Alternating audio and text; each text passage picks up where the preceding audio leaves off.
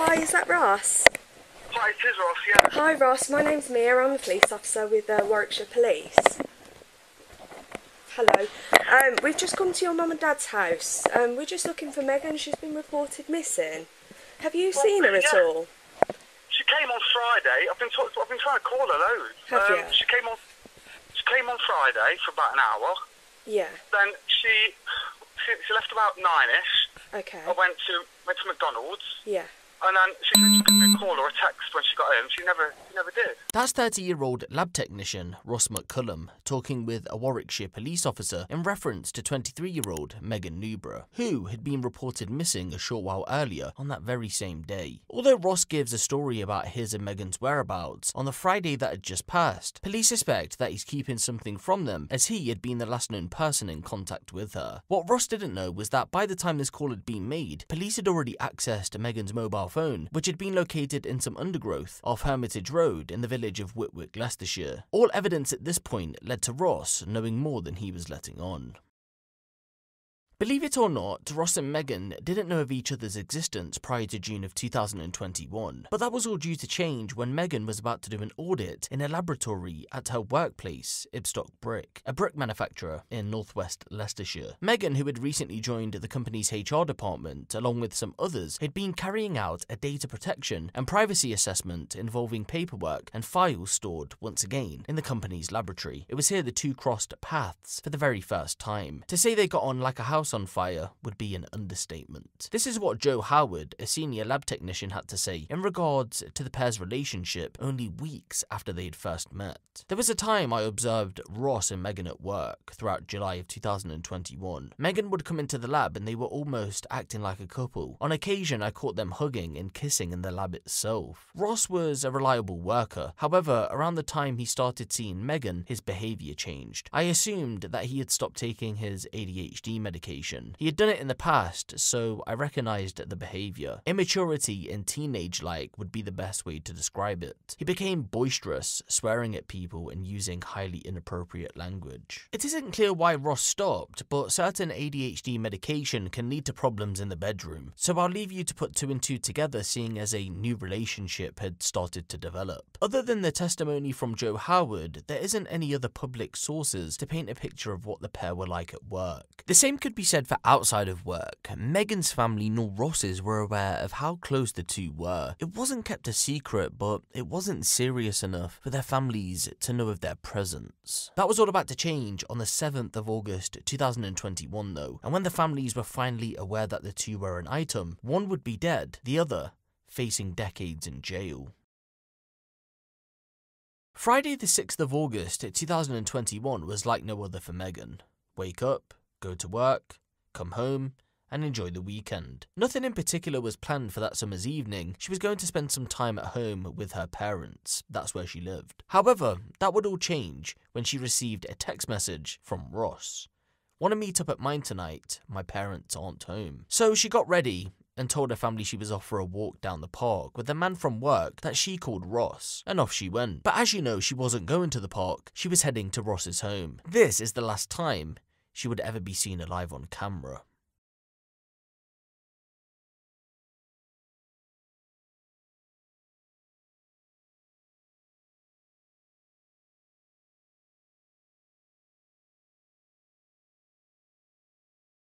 Shortly after 8 PM, Megan arrived at Ross's home in Colville, Leicestershire, a stone's throw away from Ibstock Brick. We don't know any specifics of what happened when she arrived, but what we do know is that within the first 40 minutes, yes, the first 40 minutes, she would be attacked by Ross McCullum in the front room, an attack that would leave her dead. He had strangled her, but to make sure the job was finished, he wielded a knife from the kitchen and hacked away at her neck in an attempt to decapitate her. He failed in doing so, but caused 14 stab wounds in the process. Now you might be scratching your head thinking to yourself, how?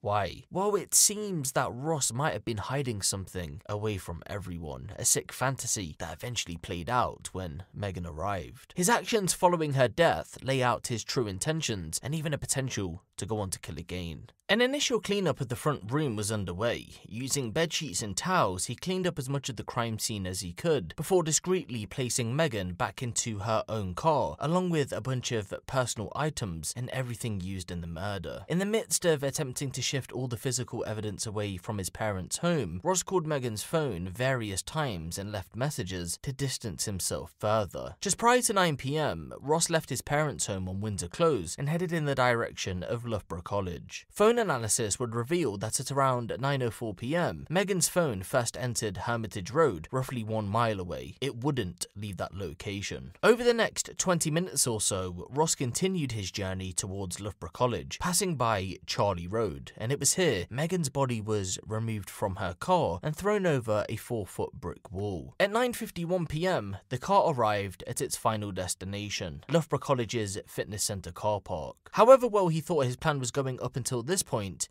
it would make no difference because as soon as he entered the grounds, he would be caught on CCTV. When he arrived, said CCTV footage would also capture the moment he disposed the rest of the heavily blood-soaked evidence in nearby bins, along with him getting changed into some new clothes.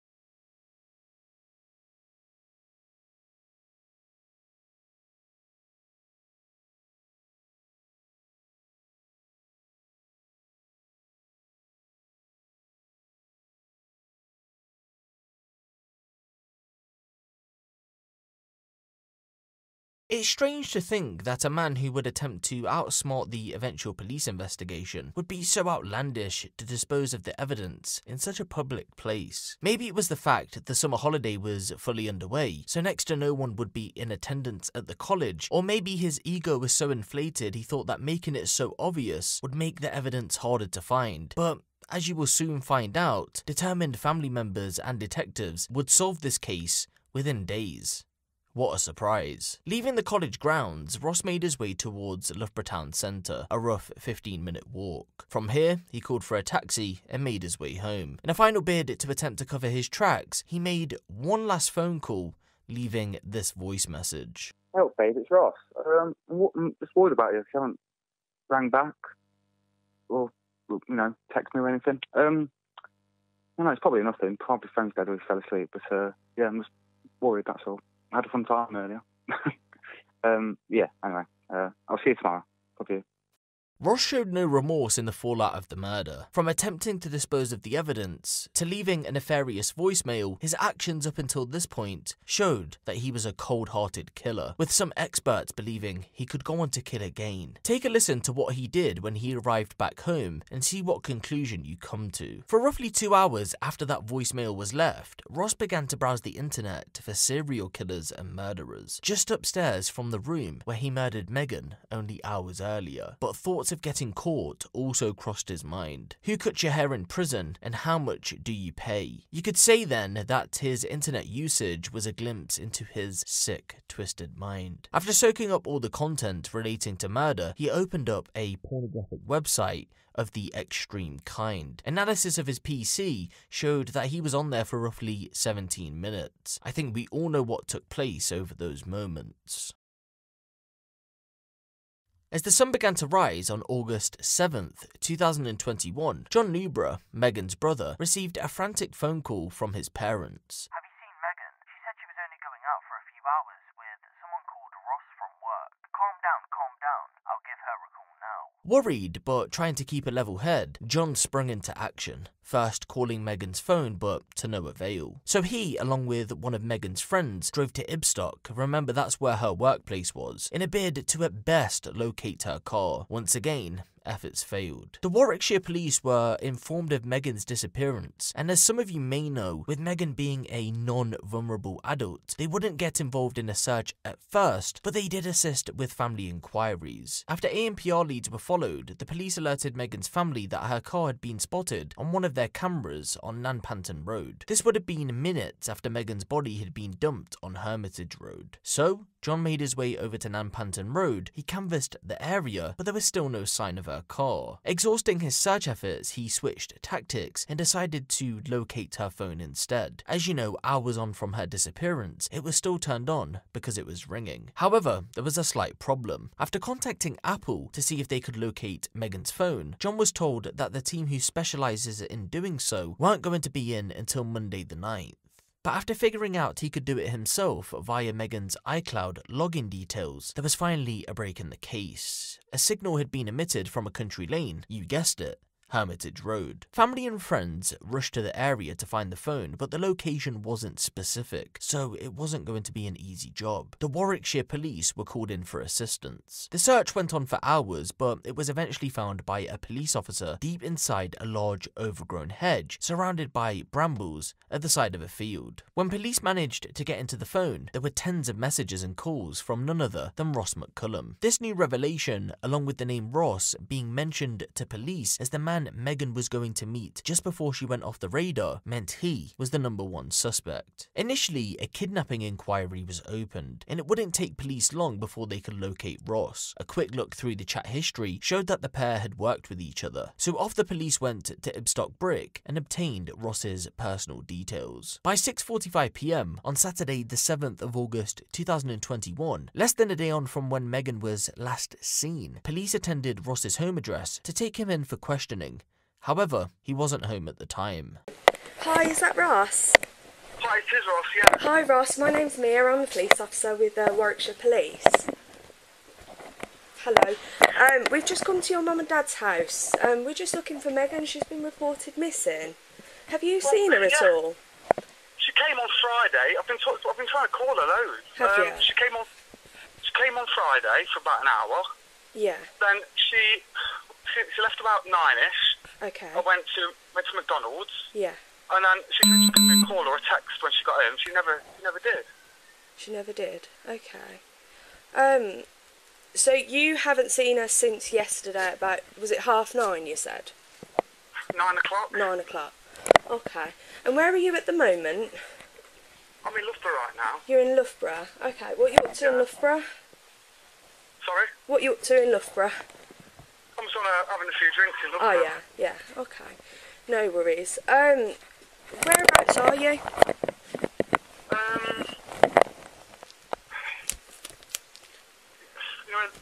anything is?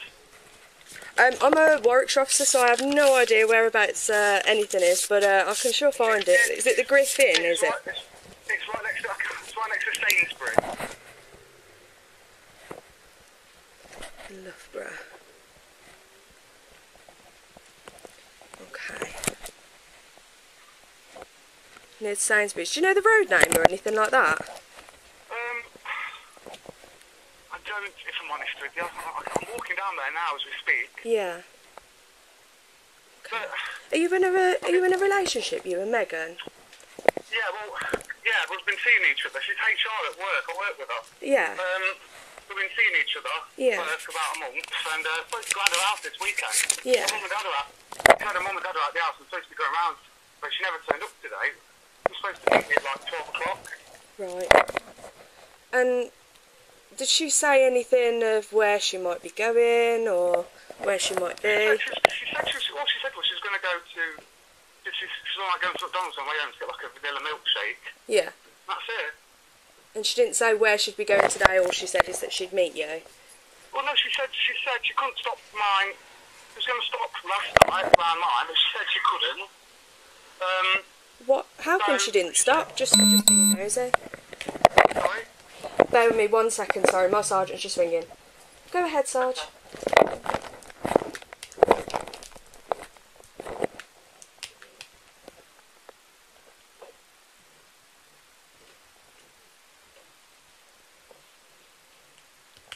Will do, no worries. I'm just speaking to Ross on the phone at the moment. I'll give you an update shortly.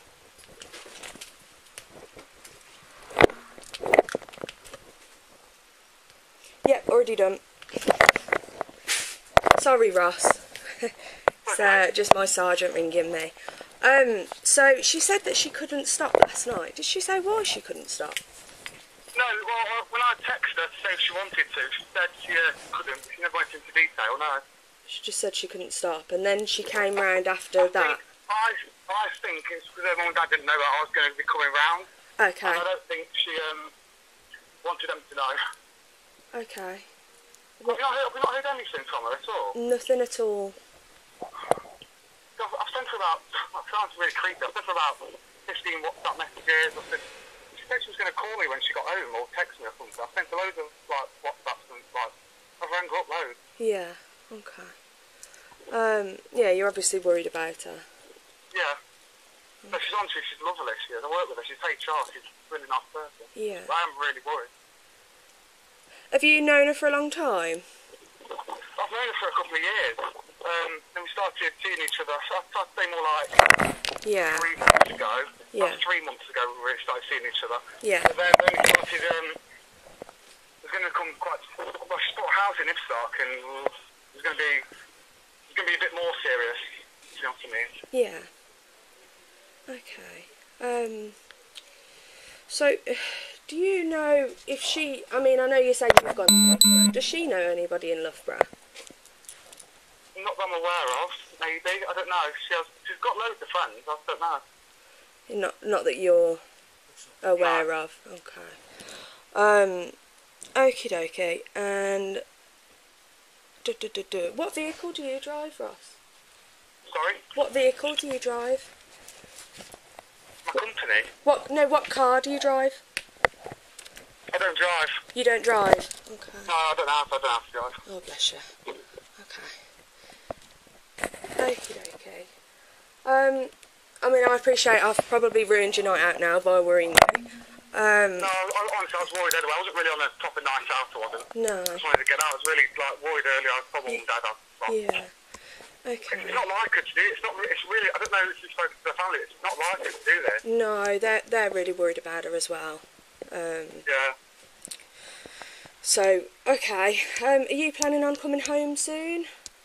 I'll be home tonight. I can go. I'm at Sainsbury's now. You're at Sainsbury's now? Okay. In Loughborough. Okay. Alright then. If you wouldn't mind, I've just got some other bits to do. I need to speak to my control room and stuff like that. Are you planning on staying there for a bit then, are you? I can come back whenever you want me to. I can get a taxi or my dad can bring me home.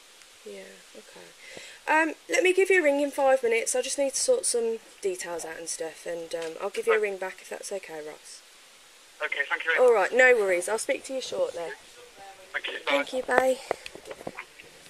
Ross's father arranged for him to be picked up from Loughborough later on that evening, and by 11:30 p.m, police were once again back at the address to take Ross in for questioning. What initially began with a kidnap inquiry would soon turn into a murder investigation though, after Ross made this confession to police. I'm DC Gallagher from Warwickshire Police. At this moment in time, we have reason to suspect your involvement in the disappearance of Megan Newbury, and as a result I'm arresting you on suspicion of kidnap. So you do not have to say anything. In a high defence, if you don't mention one question, something which you may later rely on in court, anything you do say may be given in evidence. So I'm just going to put some handcuffs on you, alright? You can. I'll put these on first.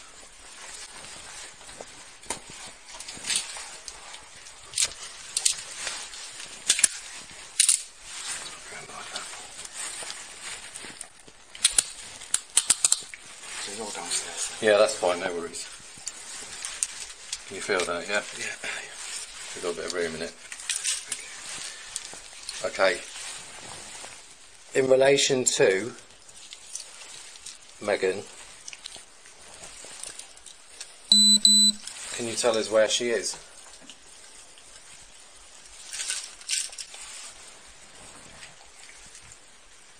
You got something in your ear? What is it? Okay. Ross, in relation to Megan, can you tell us where she is? Say again. Talk down the police station. Can you tell us here, just quietly? Woodhouse Eaves. What is that? Near Loughborough. What is it though? What kind of location is it? It's on Charlie Road. Charlie Road. Whereabouts? In the lay-by. Okay. Is she alive? No? Okay. Right, do you want to come with us? Yeah. Yeah, she's hidden by all the leaves at the minute.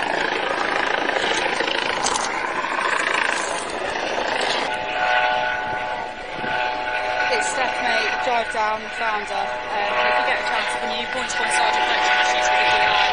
And your supervisor. yeah, just let her know where we are. Just drive straight down the road to where we've stopped.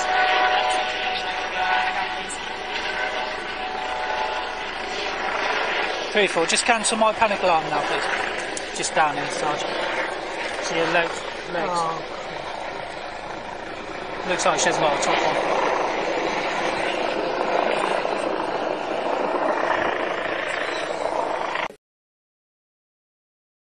It isn't clear whether Ross told police where Megan's car was, but only 3 hours after being arrested, the car was located. Given all the evidence stacked up against him and his own confession of knowing where Megan's dead body was, it led to a murder charge being placed against Ross. However, only weeks later he would go on to plead guilty to manslaughter on the grounds that he lashed out at Megan as the result of a sexual encounter. This in turn triggered an episode of PTSD, which would be his defense when the trial swung around, because if you didn't guess it by now, that plea wasn't accepted by the prosecution, and so he would have to go on trial. In a nutshell, Ross's defense, as you've just heard, was that an episode of PTSD led him to kill Megan. He said the PTSD emerged due to him being raped multiple times as a young teenager. One of the perpetrators, allegedly Stephen Beedman. Stephen had been handed a life sentence back in 2016 for the rape and murder of 15-year-old schoolgirl Kaylee Haywood. This story was actually corroborated by a work colleague at the trial. 6 months before the murder took place, Ross opened up to him to tell him what had happened. Nothing specific, but just the fact that he was raped as a young teenager. However, Stephen died due to a cardiac arrest in 2021, so he was never taken in for questioning in relation to this case, nor would he have gone on trial. It took the jury just 91 minutes to find Ross guilty of Megan's murder. He would go on to be sentenced to life, with the minimum term of 23 years in prison. I think it's clear to see that Ross had some kind of goal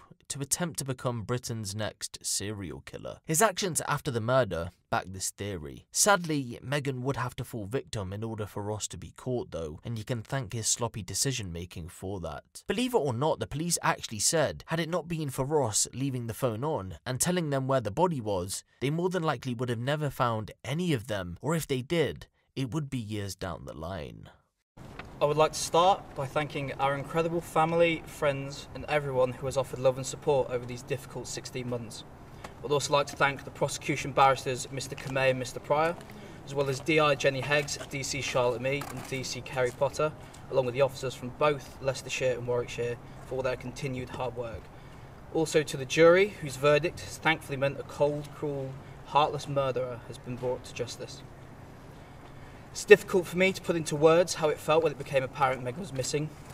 We found her phone, or when we were told her body had been recovered. It's a feeling I wouldn't wish upon anyone. It's not a day that goes by where we aren't expecting her to walk back through the front door. We're a very close family, of which Meghan was the glue that held us together. Our lives have been torn apart through this loss. I know how difficult it's been for my parents and sister to sit at court every day, listening to the web of lies spun by someone Meghan not only knew, but whom she trusted, someone who clearly had no love for her at all. We're the ones now serving a life sentence. No amount of time in prison can bring Meghan back. We have to carry on with our lives as best as we can, but Meghan will never leave our thoughts. Meg was an exceptional person through and through. She was and is loved by all who knew her, and was nothing but pleasant to those she came into contact with. She had her whole life ahead of her. She was about to buy her first home, and was excited for everything she had coming up. She was so eager to start the rest of her life, she ended up losing the one she was living. Thank you guys.